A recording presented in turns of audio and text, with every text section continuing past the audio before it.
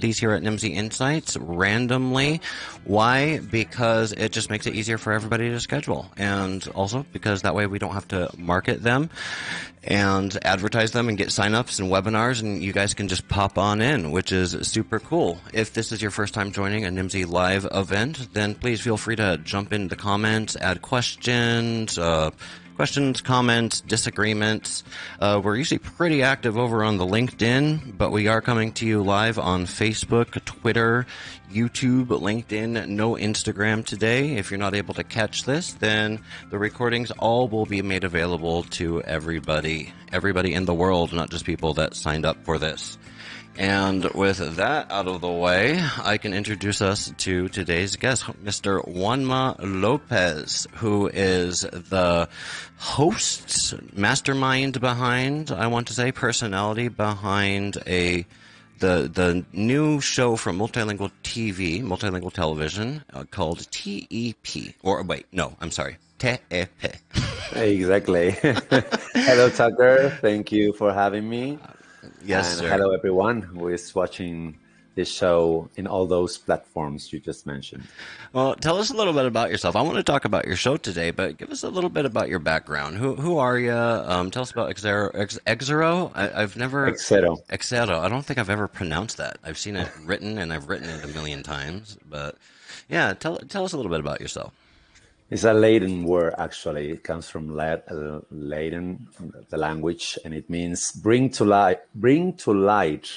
So when I founded what we do in the language. Exactly. When I founded my company, I wanted a short name for it, and nothing that has to do with trans, etc. So I found that word in a dictionary, and I say that's perfect.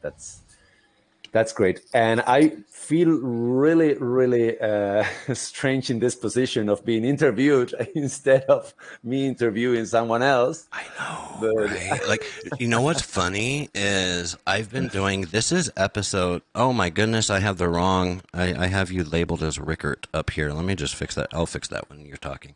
But I've been doing so many of these. I think you're episode 26 or something now, but like no one invites me to come be interviewed on their podcast, and I'm kind of afraid of the day when that happens because I don't think I'm prepared for it. No, you won't be prepared, I can tell you. I'm feeling that at this moment. But I'll tell you something about myself, my background. Next year will be 25 years in the industry. I started off as a terminologist, which is something that everybody can say. It's quite strange as job, because I only did terminology. I wasn't translating or project management or anything, just terminology. Just for true 2 linguist. years. A true linguist. Exactly, right. Exactly. I did that for 2 years, and those years we saw the internet and the mobile technologies coming up in our lives, and there was a lot of terminology that was only in English, and we needed to find an adaptation and an equivalent in Spanish, and that was a tough work, because we actually we were not able to find solutions for words like software, roaming, hardware. This is like back in the day when these terms were like just being defined. And exactly. Nowadays, there's like part of every standard glossary, but someone had to do that work. Yeah. We did a great effort in trying to recommend some terms, but they are in the glossaries now and in the dictionaries. But unfortunately, they are not used. People still prefers to use the English word, although in Spain particularly, English is not, let's say, current. It's okay, I won't get offended. Go ahead, say it. No. What I was going to say is people is not able to speak English fluently. I mean, it's sure. not that we are. It's not. There's not a high English proficiency. Exactly. So, but that was a very, very interesting job that I did for 2 years. And then I started working in a translation company as a project manager, which was more profitable. uh, Yeah. and I spent 8 years in that translation company. I did barely everything. When I started off, we were 3 people in the company. When I left the company, we were 18. So Wow. I want to think I was part of the growth of the company. Oh, I think so. And I decided to, to start something myself. So I founded Exero in 2007, and it took me a while to to grow as fast as I help the other company grow. That's always the case, though, right? When Yeah, you're starting a company, someone told me this when I was starting NIMSY, and I didn't believe her at the time. I kind of believed her. It was like, whatever plan you think on how long it's going to take your startup, your company to take off, double it. exactly. Right. And it's like, startup founders aren't necessarily always in a place where they want to hear that or they're able to hear that, let's just say.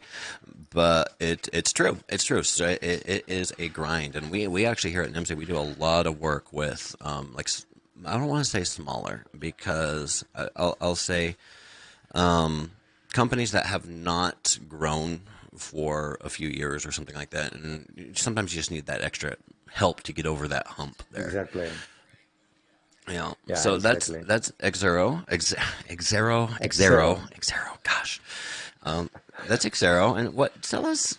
So we started working together tangentially. Although this is the first time I think we've actually met. Is this the first time we've met? No, not really. We met twice before. When did we meet? We met in a call. I wanted to introduce myself to you, so I called you, and Oh, then fuck yes. and then Language, Tucker. in a language in a workshop, and a great workshop you offered us for project management soft skills. I That was remember great. now. I remember now. You know how So, many times I've third given that time. workshop? That workshop started off as this course I teach at Middlebury, and I'll be darned, it's become one of the most popular workshops that I give, and it's this account management for project managers, and it's funny because it's a very what I would traditionally think of as like a fluffy workshop, right? Like it's not KPIs and hardcore like that. It's very much about like communication skills and stuff. Exactly. But I'd forgotten I'd given that with you guys. That is something that I wasn't taught when I started off as a project manager to have soft skills. I had a hard time with that. I had to say that my manager was a pretty rough person and not really had the soft skills absolutely necessary to be able to be a good project manager. And I learned that in my own company, thanks to my coworkers actually, who deal with that better than I do. Yeah. So all the insights I got from you in that workshop were really, necessary for me. And Well, thank you. Thank you for plugging my workshop. If you're out there and you're listening, contact me if you want more information. But I don't want to talk about that. I want to talk about your stuff. And we have not necessarily a clip lined up, but we'll play for a little bit the intro here on TEP. Un saludo a los telespectadores de TEP, el programa de YouTube que se emite en el canal de MultiLingual TV, que como sabéis además es el único programa en español sobre traducción y localización que hacemos en MultiLingual TV. 5 programas, quinto programa ya de TEP y estoy encantado con el apoyo que está recibiendo el programa. A todos os pido que si queréis decirnos cualquier cosa o comentarnos algo podéis hacerlo aquí abajo en los comentarios de YouTube y estaremos encantados de leerlo. Yo estoy profundamente emocionado con cómo está funcionando el programa, con los invitados que traemos, conociendo a esa gente que hay detrás de las empresas que utilizan servicios de localización para vender sus productos en el extranjero, y no solamente a los profesionales, sino conociendo también a las personas, su lado más personal, sus aficiones, dónde viven, qué es lo que hacen. Creo que es lo bonito del programa. ¿Queréis saber quién nos acompaña hoy? Pues lo vemos ahora mismo. We'll leave it there with that. Now, I think you basically, my Spanish is a little rusty, but I think you basically just explained like what this program's about. Now I'm going to ask you to do it completely over again in English for our listeners. No problem.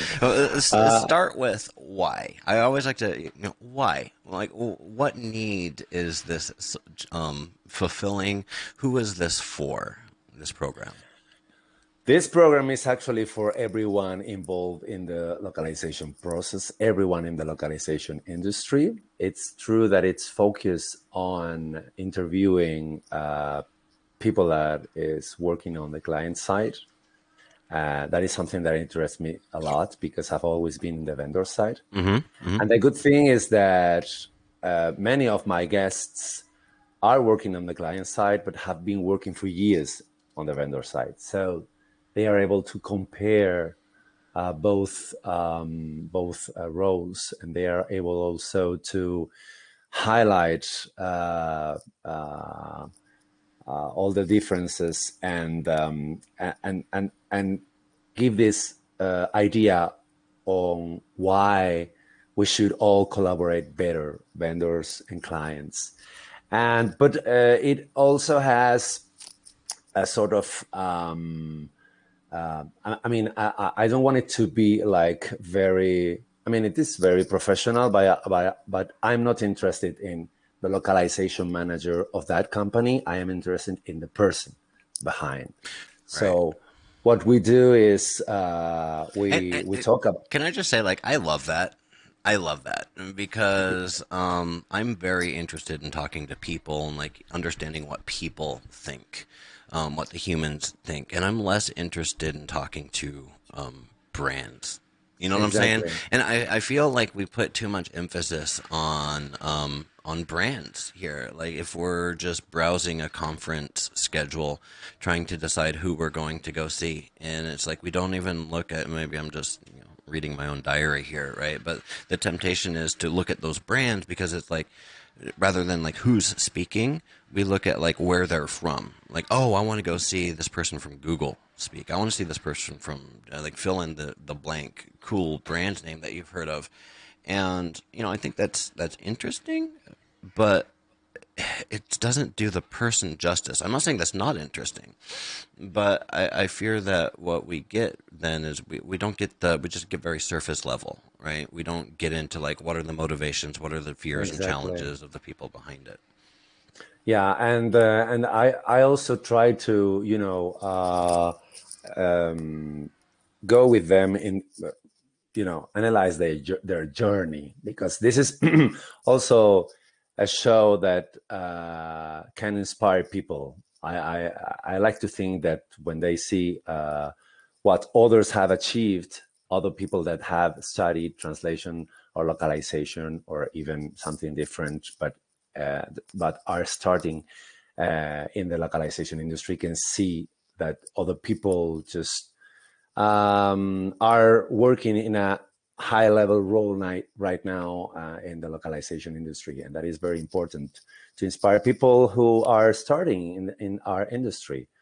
So it's that's the why, actually. It's for everyone in the industry. And so far we've recorded 5 shows. Well, 6. The 6 is on making. And I see 5 published here. 1, 2, 3, 4, exactly. Plus the 5th one, the newest one we just saw. It's not in place yet. Yeah, and the 6th has already been recorded, and all those guests were from the client side, as I said. But I'm planning to invite other stakeholders in the translation industry, such as or association members of different associations, some popular freelance translator, content makers, etc., etc. I really want I really, really want that people get inspired, but what these people have to say about their journey in the translation and localization industry. So, and then so there are like 8, 9, 10 questions about their professional life, and then I ask them questions Do you ask the about. same questions each time? And No, forgive me, I haven't seen too many episodes because, no, I like, can imagine. I can understand Spanish, but I have to be really motivated. You know, Yeah, she has to be really pretty if she's talking to me in Spanish. You know what I'm saying? yeah. I don't listen to Spanish podcasts. No, no, they're not the same questions at all. But I do ask them questions about their different roles normally to all of them. So maybe if two people had been in similar roles, I try to uh, have them giving me different perspectives about all that, so that uh, as I said, we all get inspired and get new And, ideas and get us thinking, right? About, oh, wow, this is very interesting. I love when one of my guests say something like super brilliant, and that can make people yeah. say, hey, he's right or she's right.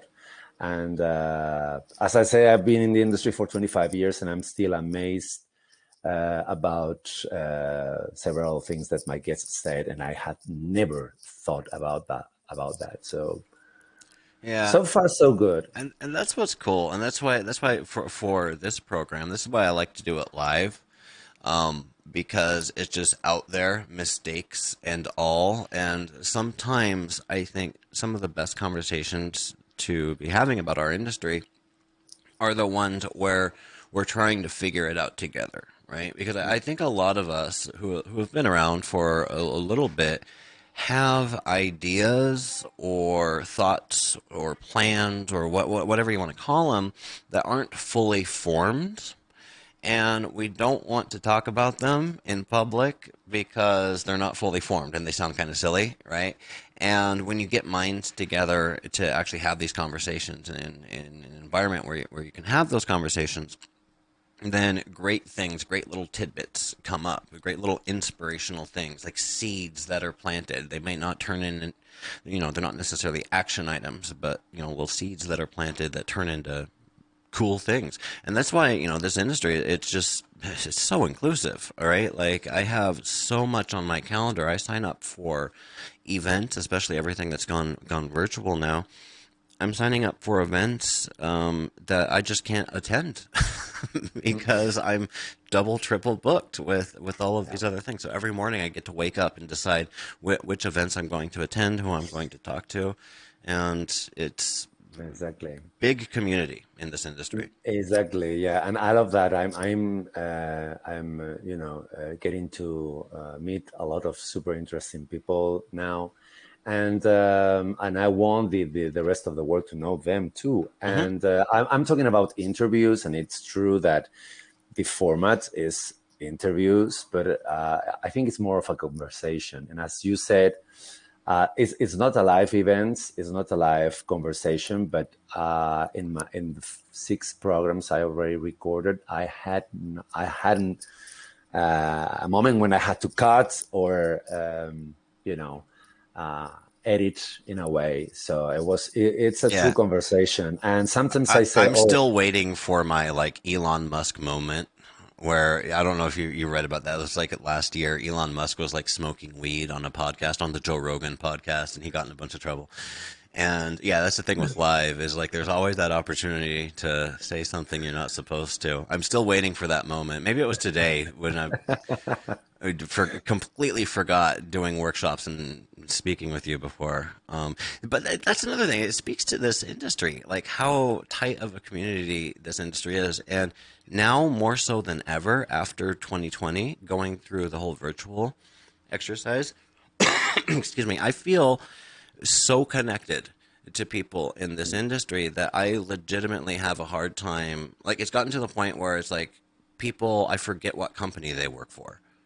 You know what I'm saying? It's like if someone asked me next week, "Oh, Juanma, what company does he work for?" Exero, you know what I'm saying? Yeah, And I actually think that's a really cool thing. Like I'm it happy is. about that because what it means is that I'm, you know, focusing more on the people rather than the companies. Um, yeah, I don't know where I was going with this. It's just such a it's just such a connected industry. Like I feel like I've met people that I've never even met before, right? So I'm always like, like why? And when I come across like this morning, I was on a client call with someone who was like, "Yeah, I've never heard of Nimsy before, and I'd never met them before." I was like, "Wow, this is awesome! We're gonna have a cool conversation. We're gonna learn some stuff because I don't know you." You know what I'm saying? Yeah, yeah, definitely. No, I also feel really connected to all the people I'm talking to in the show, and Who it's have very you had interesting. on? Who have you had on so far? I know I've got it pulled up here, but Yeah, I mean the first episode, I had my great friend Sergio Llorens. I worked with him for several years, and it was the first episode. I needed someone I really trust in, and someone I really yeah, you're know the and I feel comfortable with. And he did a great job, an amazing job. And so little by little, I started interviewing other people, Carmen, David, Julio. They are all super interesting. And Danielle also, I didn't forget you, don't worry. This is Carmen. I had a lot of fun with her. She's super funny and she has a great story to share. And she talked a lot about processes in Agilent and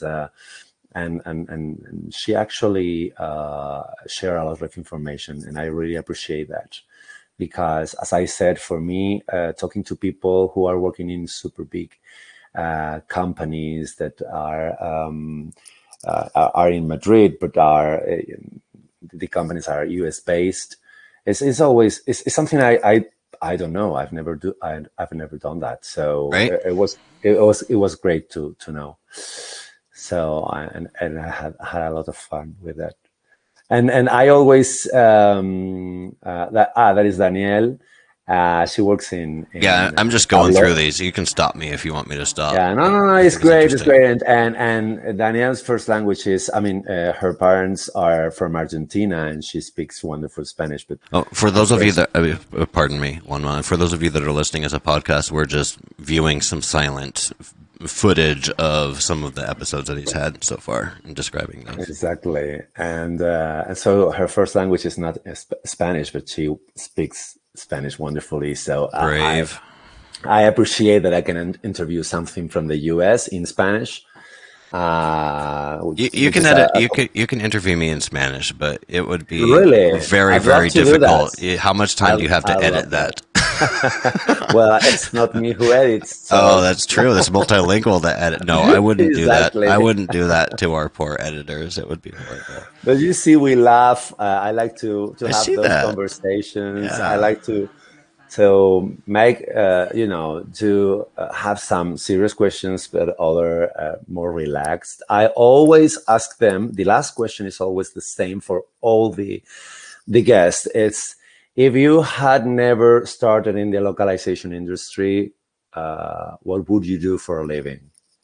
Ooh. And yeah, so let me ask you this question: if you had never started in the localization industry, Tucker, what would you do for a living right now? Well, that's a hard one, I right? know, I know. Well, I mean, I went to school for accounting. I went to school to be a bean counter, right? And I was going to be a CPA, certified public accountant. And I don't know what happened to me. Well, I do know what happened to me. I ended up working for a language company. I spoke different languages. I'd learned Spanish and German over the years, and I got my first job. Much like you, I was never You know, I did technically get my start as a linguist, as a translator, but I don't claim that because I was so bad. I was so horrible. There is no reason I should have been translating anything. But my first job was a project manager, very much like your origin story here. You know, small company. I think there was like 4 or 5 people when we started, and I am very grateful for that experience in that small company. I hated much of it at the time because it was like there was no support. There was no DTP department. You know what I'm saying? It's like, guess what? You're learning frame maker because you have to do this. But it really did teach me a lot about, you know, how to be a project manager and taking accountability, taking responsibility for anything. But I'm just avoiding the question. Yeah, definitely. I don't know, but I know that it would be something in the service industry because I've always had a passion for being of service, like helping people.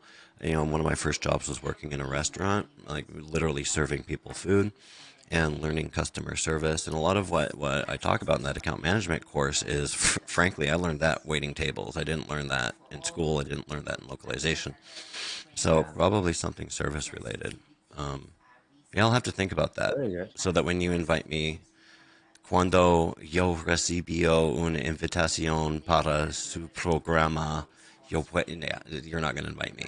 So I guess I don't need to answer that question. Well, you never know. You never know. But good answer, by the way. What are some Good of the answer. answers you've received? What are some of the most memorable ones you've received? I love archaeologists. I had two of that, archaeologist and geologist. So very different from the translation industry. But I'm still waiting for someone that had an answer that wowed me. For example, I would answer artist. I would have been an artist. I don't know in which form. What I know is that my parents killed any of my artistic skills when I was a little boy. They didn't want me to do anything related with arts. They wanted me to study and become a teacher so that I have a payroll every month. But I definitely will be an artist. Well, something in the media entertainment industry. I'm pretty sure. So yeah. Now it's going to be hard for me to concentrate the rest of the show because I'm going to be thinking about that. You know, I'm going to be thinking about that. But I can get archaeologist because a lot like anthropologist even, like that's something that fascinates me too because I think there's a lot of overlap there with the people that are naturally drawn to languages are the same people that are naturally drawn to culture, you know, studying different cultures and diversity and a lot of different intersecting topics, I would say. yeah. Not a lot of accountants.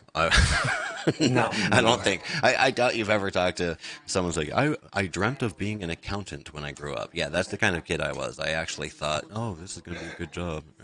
Right? But Yeah, definitely. So that is one question I always ask them at the end of the show. And normally, if they are not living in Spain, I'm also asking them how's life in the place that they live in, like Berlin, Dublin, etc. So it's hot. That's fun. It's hot right now. I'll answer that question for everybody. Everybody I've talked to around the world, except for the Southern Hemisphere, they're all sucking hot cocoa and putting on their sweaters. But everybody I've talked to in the Northern Hemisphere is like, it's hot right now. Wow. Here in Seattle, Not here. Unfortunately, I'm still waiting for the summer to arrive here Really? in Madrid. Madrid Yeah. is not hot. Okay. That's Today a is first. a little bit hotter, but yesterday and the day before, we had like 15 degrees. Jeez. We are All right. we are almost in July. Like, come on. Well, after we're going to wrap here, I am going to be packing my bags and heading down to California to get some of that sweet California sunshine, and I am very excited about that. But before we go, we're hitting about the 30-minute mark here. I'd like to. When's your next show come out? Is there a date? Next week. Next I week? recorded it last week, and it will be next week. But we'll be having shows the whole summer, and we have several little surprises for our audience. We're thinking about expanding this phenomenon, and this was the first show in multilingual that wasn't in English. So and like I said, and maybe that's before we close up here, let's talk about that a little bit. What is the importance of it, the significance of it being in Spanish? How have you seen people react to that? Is that something that people were asking for? Is it something that maybe they weren't asking for, but they're glad it exists? well, first and foremost, it was something new. Right. So I like people were really interested in seeing how it was gonna be, and I think they are not disappointed at all. And they're asking for more content, not only in Spanish but in other languages. So there are more and more content every day. We know the translation industry and the localization industry is, everything is in English. And I'm here in Spain, and I work 90% of my time in English.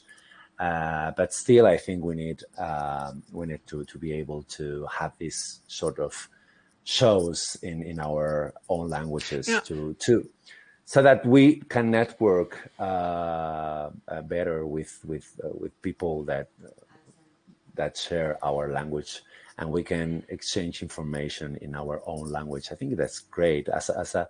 I am actually, my background is not translator. I studied Spanish language and literature.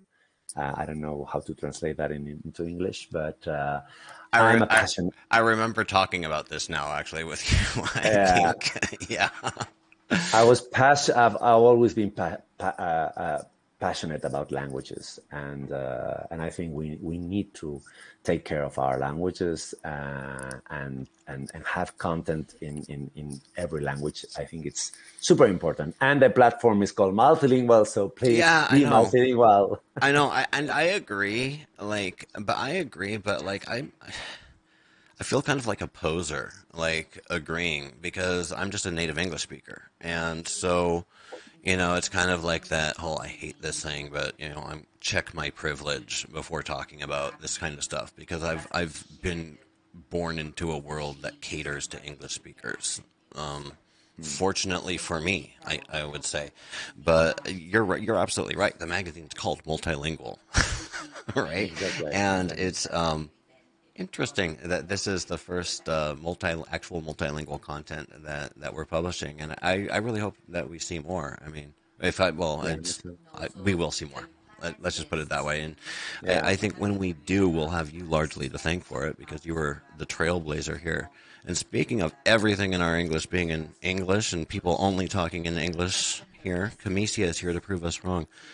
Soy yo o se debería de dar versión 2 de esta entrevista en español.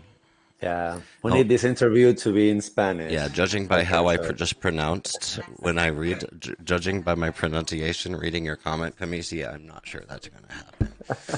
But I have no problem looking like an idiot. So if someone wants to be very patient with me, I will gladly give an interview in Spanglish. Thank you, Camicia.